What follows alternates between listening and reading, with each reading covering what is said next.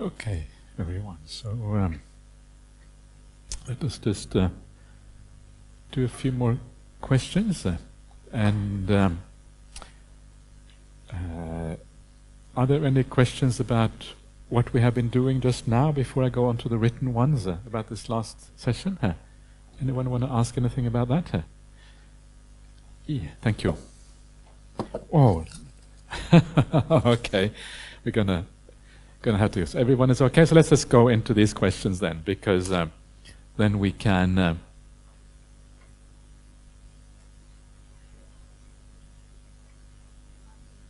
One thing, okay, please. Yeah. What is the form? Well, the form it would usually be because the light usually has a shape to it. Yes, the light has a shape, like a sun or something like that. That's the form of the light.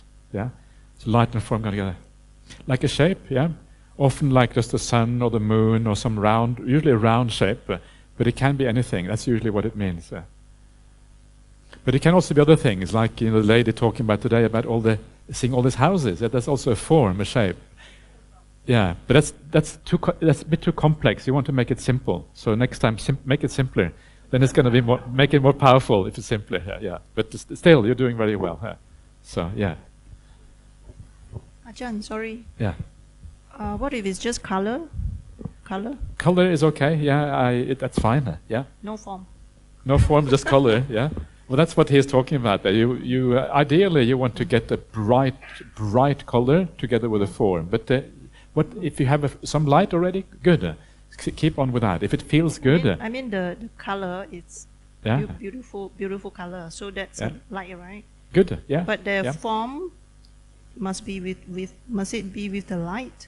Usually it comes with the light. Yeah. Okay. The light so it itself can be has a form. Something in the light. It can be the light itself has a shape, like the sun. Like the sun is round, right? Yeah.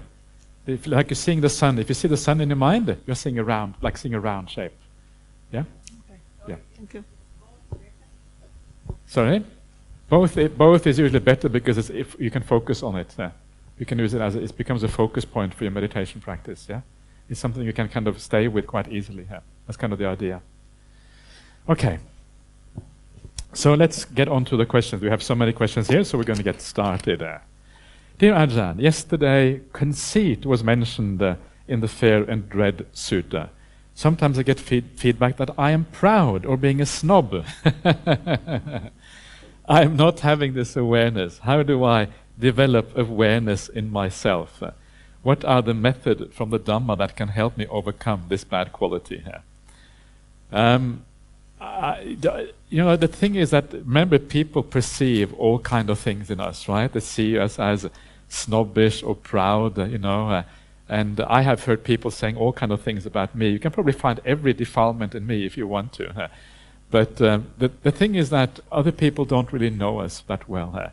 So if you feel that they may have a point, well then look carefully at yourself and see if you have that sense of pride. You should be able to see it. But don't accept other people's judgment just because they have a judgment about you, because other people don't know you. They don't know whether you are really proud or not. Sometimes the way we come across is not how we actually are within our psychological life. It may just be our mannerism that seems pride or arrogant or whatever, but actually we may actually not be psychologically arrogant or proud. So if someone says this to you but you can't see it, then don't worry about it. But then you can keep it at the back of your mind if you wish, and you can maybe come back to this occasionally. And if you do see that maybe there is a degree of pride there, then when you see it, that's when you deal with it. But don't try to chase ghosts, because it's never gonna work out too much. So find that middle way where you listen to others, but you don't listen too much, so as to kind of all right. Okay, next one. Dear Ajahn, do we have to exhaust all kammas before parinibbana? That sounds like an impossibility. What does Sutta say about this matter? Thank you very much. You do not have to exhaust all kamma. This is a Jain practice. And there is one sutta that mentions the idea of exhausting all kamma, but it seems to be a Jain insertion into the suttas. And this was a study done by a monk called Venerable Analayo, who has done a lot of studies about the suttas, and that was his conclusion, that this particular sutta was not really proper Buddhist teachings. This is what you find in certain schools of Buddhism, certain ways of teaching meditation. They actually do teach that you're supposed to exhaust all kamma. If you have pain in meditation, that's just your kamma being exhausted, but actually it is not really a Buddhist teachings. And sometimes you go to Buddhist retreats and you get non-Buddhist teachings, which is unfortunate, right? But actually it does happen.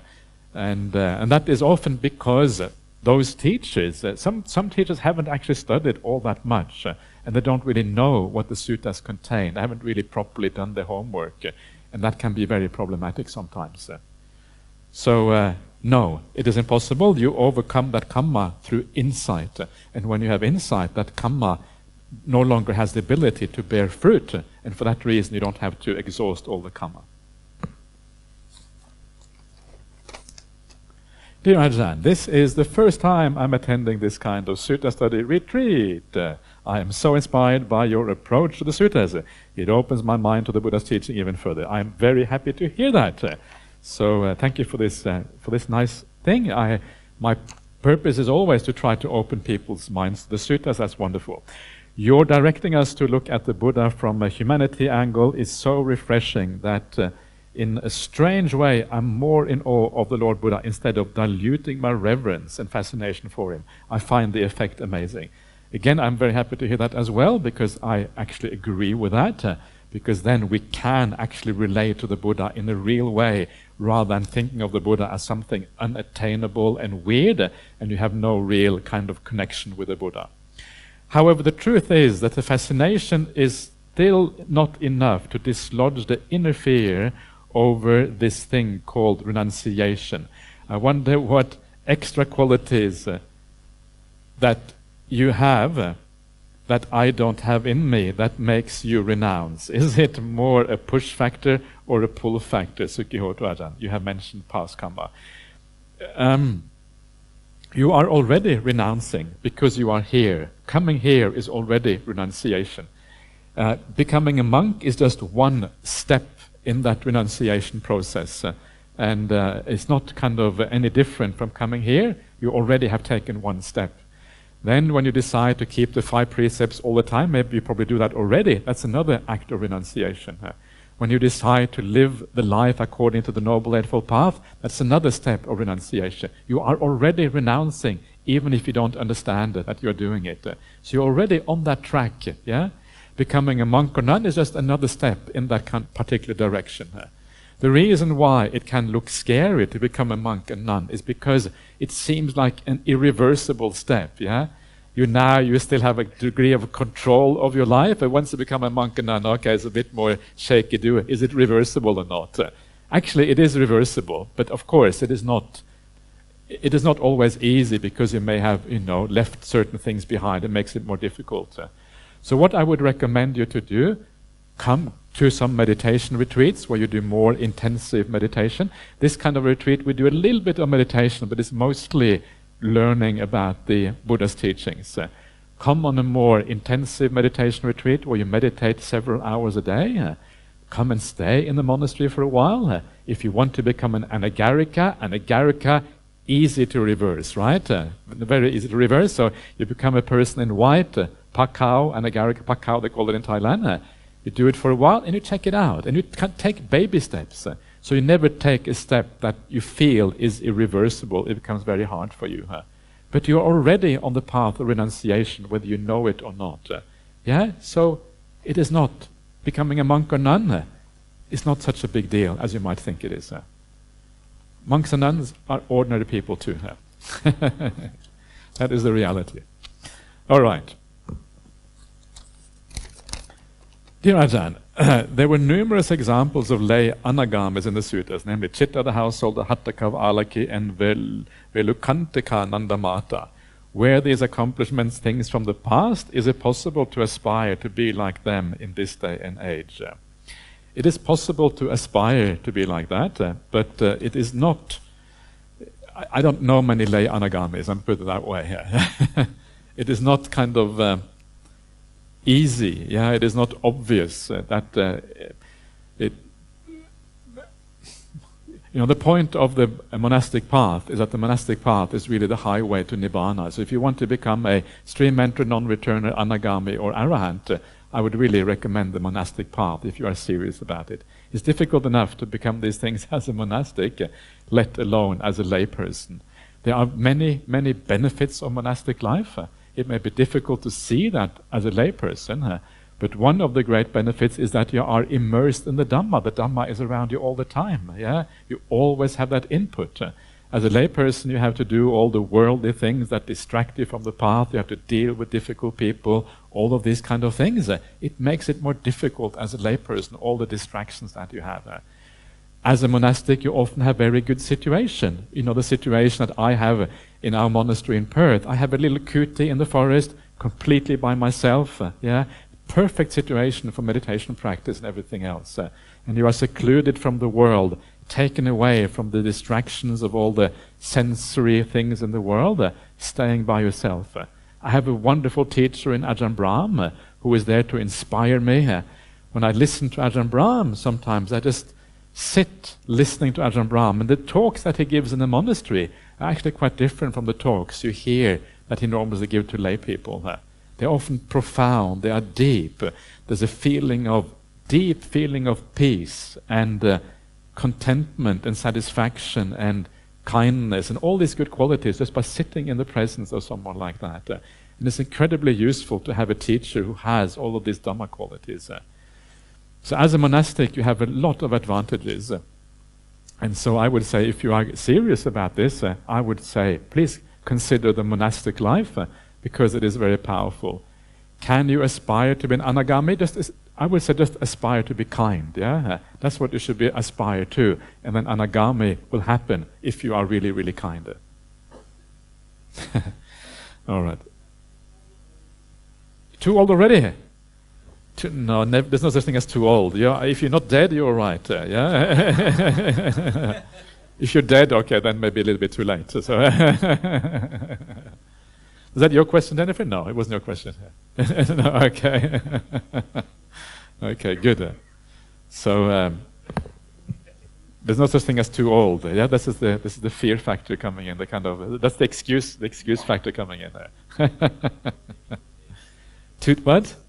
Too dead to practice. Yeah, okay. Well, that is a different one. So then there's you're not dead because you got reborn, right? So you're still still around.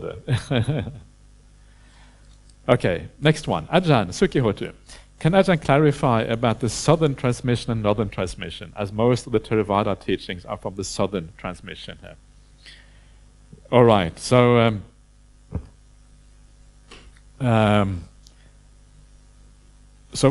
Buddhism is kind of divided into, the way that Buddhism is divided is that it's divided into, initially Buddhism spread out in India, and as it spread out in India, it went to obviously different geographical locations. So you had the Theravadins who went all the way to the south of India, and then you have some of the other schools like the Sarvastivadins. They would go to the north, to what is now Kashmir and Gandhara in the north, Pakistan, Afghanistan, those areas.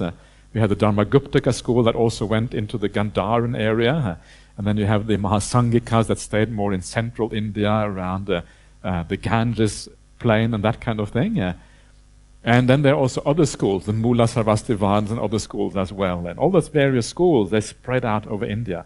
And once you have a geographical dispersion, and this happened around the time of Ashoka, then because of that dispersion, they started to develop slightly differently. And because they developed differently, even though the suttas were essentially the same, the commentaries would be different, the Abhidhamma was different, and they kind of move with different ideas. The Sarvastivadins had the famous idea of all exist, Sarva Astivada, Sarva, all, Asti is, Vada is doctrine that all exists. And so you had this spreading of Buddhism. That's the beginning of what we call sectarianism. the various sects, if you like, within Buddhism started to appear. You had the Theravada, which is the idea of the doctrine of the existence of a person apart from the impermanent five khandhas, which is a strange kind of doctrine. And then these various schools, they started to spread out even more. And the schools in the north of India, the monastics there, they would move onto the Silk Road. Yeah, the Silk Road is just north of the India in Central Asia. And the Silk Road is a famous trade route that went all the way from Europe, all the way to China, all the way to Xi'an and Luoyang and those ancient capitals of China. And so these monastics, they would get onto the Silk Road, and then they would travel on the Silk Road with traders, and they would go to China. And when they got to China, they would translate the Indian text into Chinese. And this is how the early suttas were transmitted into China. So this is kind of the beginning, if you like, of the northern school of Buddhism, how it developed. But what is interesting about China is that in China, the early suttas never really got a foothold. In China, it was later ideas in Buddhism that became stronger. And that is why in China you had the Bodhisattva ideal, the Mahayana school, the Yogacara ideas, the Madhyamaka school. These are later developments in Buddhism that then got a foothold in Chinese Buddhism.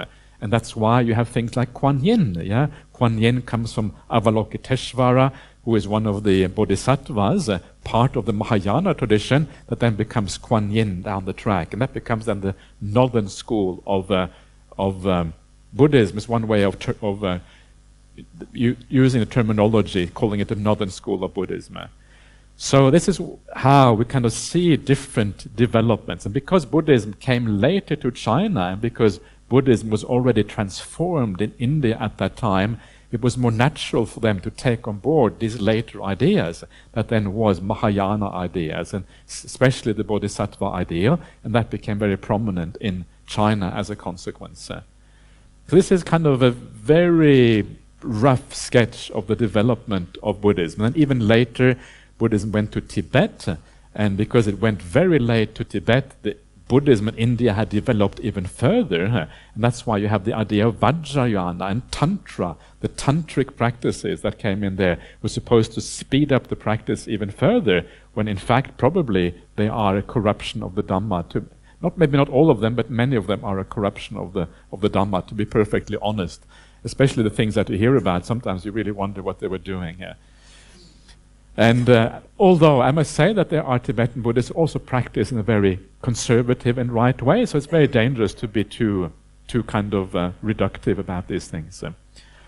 So that is the difference. And for all of these reasons, because all the various schools have developed, and it's very important to remember that even Theravada Buddhism has developed, right? Theravada Buddhism started off with the suttas, then you have the commentaries, then you have the Visuddhimagga, then you have the Abhidhamma, and then you have the expansion of the Khuddaka Nikaya. All of these things are what we now call Theravada. If you ask me, am I Theravada? To be honest with you, probably not, yeah, because I'm not interested in the Abhidhamma. And if you're not interested in Abhidhamma, you are the black sheep of Theravada. Right? So I'm the black sheep, or the brown sheep, or whatever you want to call me, but I'm a dodgy character. So am I Theravada? Probably not. I'm more like trying to follow the Buddha. I'm trying to be a disciple of the Buddha. That's what I'm really trying. So all schools in Buddhism, Theravada inclusive, has developed beyond the early suttas. And that is why, to me, it is so interesting to try to go back to the word of the Buddha, because the Buddha is the teacher. Without the Buddha, all the rest of Buddhism is actually completely meaningless. It is only because of the word of the Buddha that everything else has a meaning. So what the Buddha said is the pillar, the foundation of everything else. And that is why it is so important to go back to the word of the Buddha. This is a rough idea of how these things are. So we don't really have to call ourselves anything except disciples of the Buddha. It was interesting because I was recently in the United States. I was a whole month in the US, traveling over the country teaching, and I noticed how many of the places now call themselves early Buddhist, early Buddhist places, early Buddhist centers, right? There's a very catching on around the world, becoming a very important part of how people define themselves. And in a way, we can unify around the idea of early Buddhism. The very famous, he was a monk in Taiwan, Master Yin-shen. Yeah, very famous monk. He started out in China, and then when we had the revolution in China, he went to Taiwan. And he, probably the most important, significant monastic in Taiwan. He was like the inspiration behind the Fo Guangshan, behind the Dharma Drum Mountain, behind the, what's it called, the Shu Chi Foundation, all of that. Yeah, very, very influential monk. And he also made the point that actually the Buddha's words are found in the Nikayas or the Agamas. Yeah, he realized that the Mahayana tradition is a later development. So these are even the very most famous of the Mahayana practitioners agree where the word of the Buddha is to be found, which is kind of interesting. Yeah. Okay. Number 2, an observation. Is the Theravada tradition too focused on inner peace, that if it lacks involvement in helping people during disasters? Doesn't helping people improve the kindness and compassion in practice? Yes, absolutely. We tend to lose out to the Christians from this aspect in helping others. I would tend to agree with that. We should not just be passively kind, we should be actively kind. And passive kindness, is that really kindness at all? Sometimes you wonder. So we should actively be kind, we should be involved, but we should not be too involved. We should find the balance between involvement. We should make sure that we look after our own happiness and our own inner resources so as to enable us to be effective in the world. The life of the Buddha is actually a very good example. The Buddha retired from the world for a large number of years to develop his inner qualities, and when he was ready, then he returned to the world again to help the world out. And we should also find that balance between helping and looking after ourselves. Then we have the right balance. We should not try to emulate the Christians, because for the Christians, everything is service. For us, there's a different kind of approach. But yes, I think you are right. We should learn a little bit from the Christians. Okay. Ajahn, may you be well and happy. Well, that's very kind. I agree with that one. May I be well. So, may you be well and happy too. It's wonderful to have you here. Wow, I experienced going into deep stillness, enjoying all the metta from all the participants with a snap finger, warm and delightful, even just last a second. Sadhu, sadhu. Thank you very much. Never experienced before. And is great. I'm so happy to hear that you go into it at deep stillness, even for a short time, and having metta for all the participants. Well done. It is very, very glad that you have these kind of experiences. And once you have these experiences, they will help you to guide you in the future, because now you know more about what is available on the Buddhist path. And when you know that, it will be inspiring for you to continue your practice. So well done. And thank you. Please keep... these little messages are very nice messages to hear people having good results. I'm very happy to hear that. Good evening, Ajahn. My question is related to rebirth. We all will die somehow, someday. When we die, the only thing that remains will be our mind or consciousness. How long do we remain in that state after we pass on? 10 minutes, 1 hour, or days later? How does the process work? Can Ajahn enlighten us on this? So, the process, how it seems to work, by putting together the various pieces in the suttas, it will vary a bit depending on the person. If you have very strong kamma, you might get reborn straight away, like you go into a jhana state. But for many people, what will happen is that you will kind of leave your body, and then you will have another body. Yeah, you will still feel like you. Oh, this is me now. Okay, now I look like this. I'm this, roughly the same as before.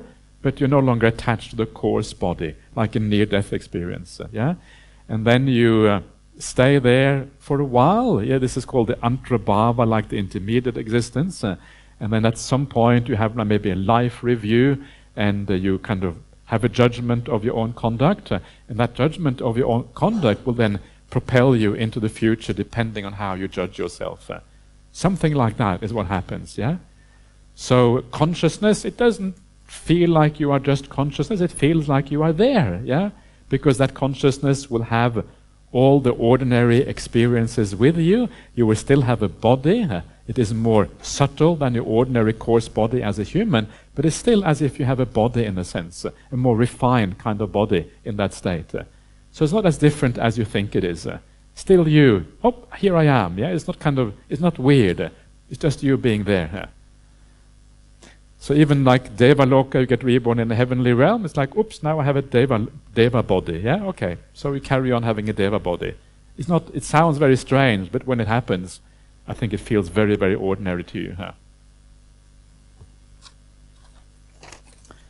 Sukhihotu Ajahn, I would like to share an experience that you have mentioned this morning.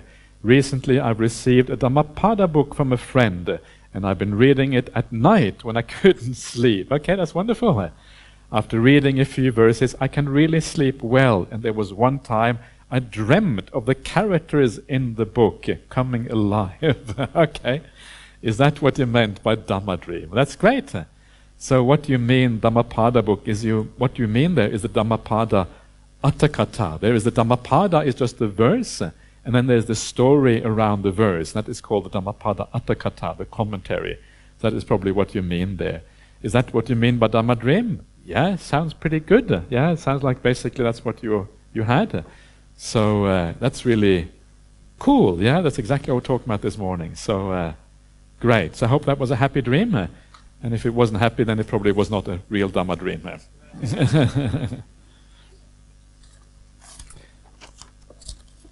Dear Ajahn, I would like your advice on how to get rid of a minor grudge. I was in this group involved in an activity. We have a WhatsApp group for communication. One day, the admin of this group had a private banter with another person, talking about doing what in the spare time and going where on holiday here. I WhatsApp a message reminding that this WhatsApp chat group should confine to the activity and not private messages. The private banter stopped for a while, then it resumed again. Again I sent a reminder not to have private messaging in the group. Must be because of my action, the admin removed me from this chat group. Okay. Actually, I couldn't be bothered with the removal, and I do not mind. But then I developed a grudge against the admin. I still see her, I just act superficially friendly. I do not hate her, but cannot bring myself to like her, nor glad to see her. In fact, I don't like to meet her. I would avoid her if I can. I know that this feeling is unhealthy. How do I eliminate this feeling? It is not hatred, it is dislike. So you just have to remember that she is just a person. Yeah, she's just like all people. She probably doesn't really, not worried about you. She just had this idea that maybe she didn't like what you were saying in the group. Maybe she had a different idea on how the group is run. Remember, we always perceive the world in different ways. Your way of perceiving the world, her way of perceiving the world, clashing with each other. And it's actually completely impersonal. It's not about you at all. And the reason you have a grudge is because you feel that it is about you. Yeah, she is treating you the wrong way. Actually, she probably she probably is perfectly okay with you. It's just your feeling is in there. So remember that she is like a robot. She's just doing her thing. Yeah, she doesn't know what she's doing, just like everyone else in the world. It doesn't really concern you anyway. So just shrug your shoulders and carry on. Next time you see her, give her a hug. Yeah, and see what happens. So I must admit I'm feeling a little bit tired now. I can't really come up with any kind of profound solutions at the moment for these kind of things. It just becomes a bit superficial. But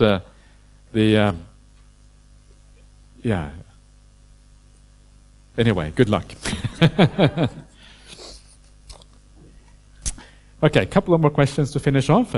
Dear Ajahn, thank you very much for your insightful sharing. I have immense joy to attend your Sutta retreats and to follow your guided death contemplation. My question relates to my meditation. One, occasionally I can relax most parts of my body, but there is a lump in my heart that is very constricting. Please guide me on how to relax and dissolve this constricted feeling in my chest area.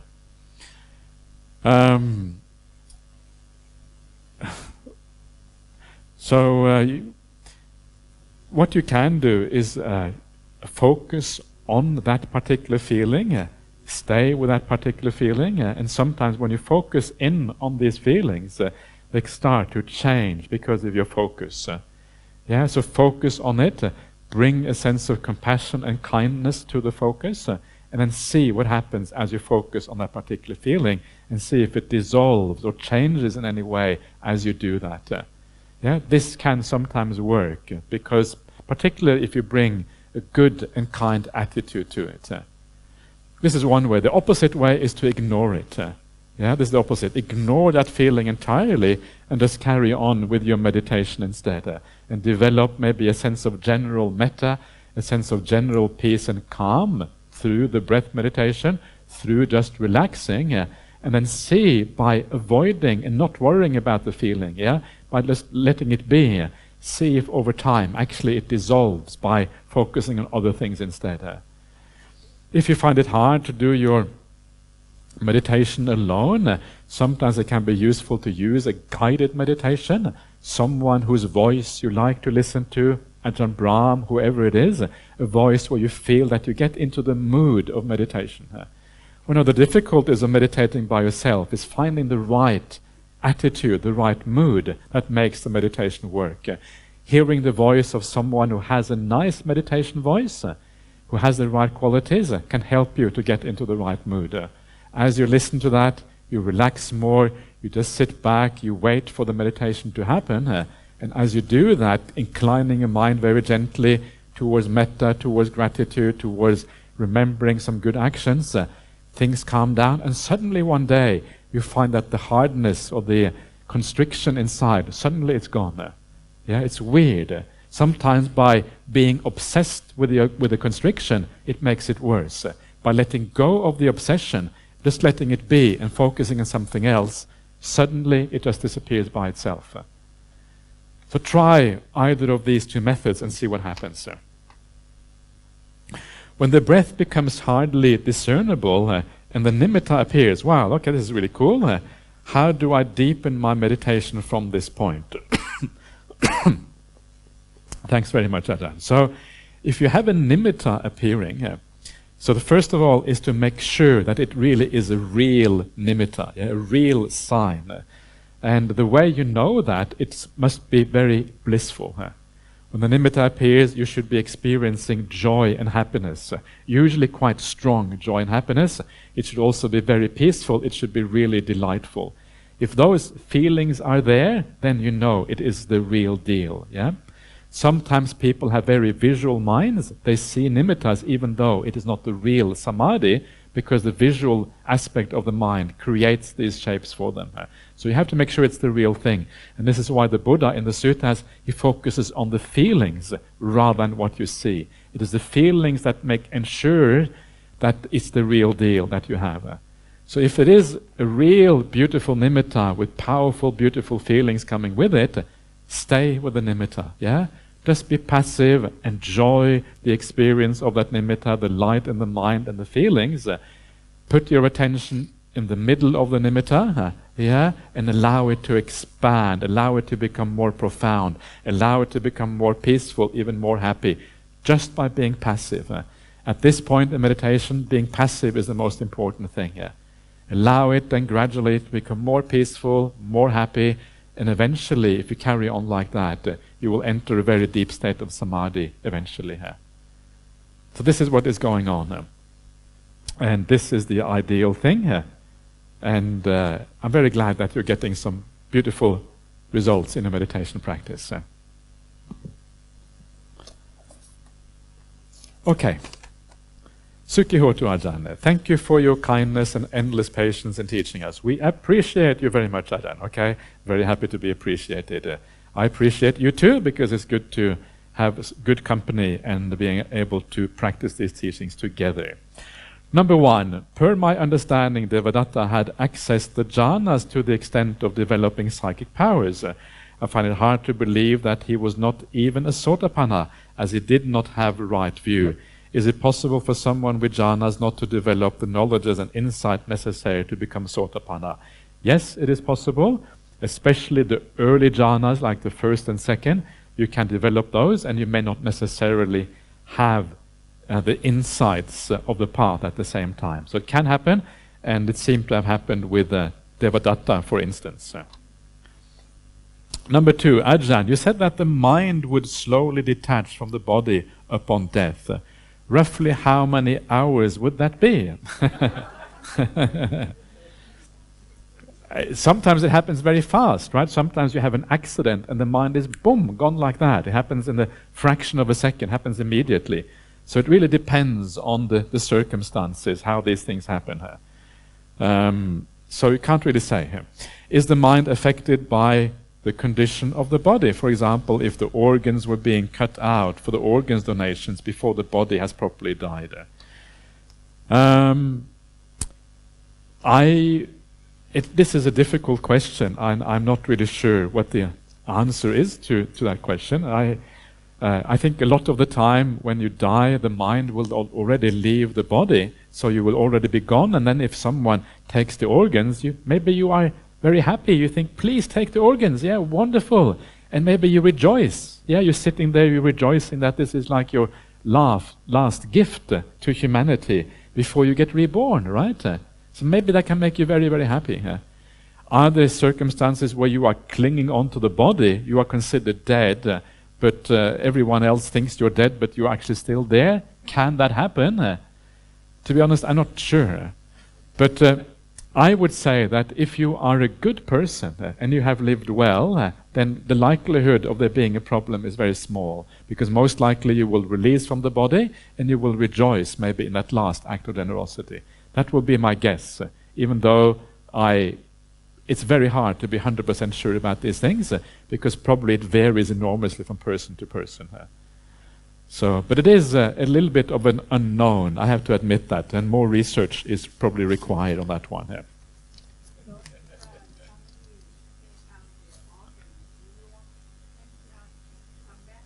Then it's too late to come back, isn't it? Yeah. No more coming back anymore. Yeah, that's it. You've had it. Yeah, and you probably don't want to come back if you're missing the heart. You know, it's kind of it's not the same. Okay, last question for today, everyone. This is perfect timing. I understand that the last thought just prior to passing away is very important. So what is the best way of thinking prior to passing? All right, so this is a very common understanding in Theravada Buddhism, but because I am not a Theravada monk, I'm going to give you a different answer. So I think this whole idea of focusing on the last thought moment is very unfortunate, because there you are on your deathbed. It's difficult enough to die as it is already, and then you have to think of the last thought moment. Imagine the stress, yeah? No, the last thought is so important. Think the right thing. I'm dying. Okay.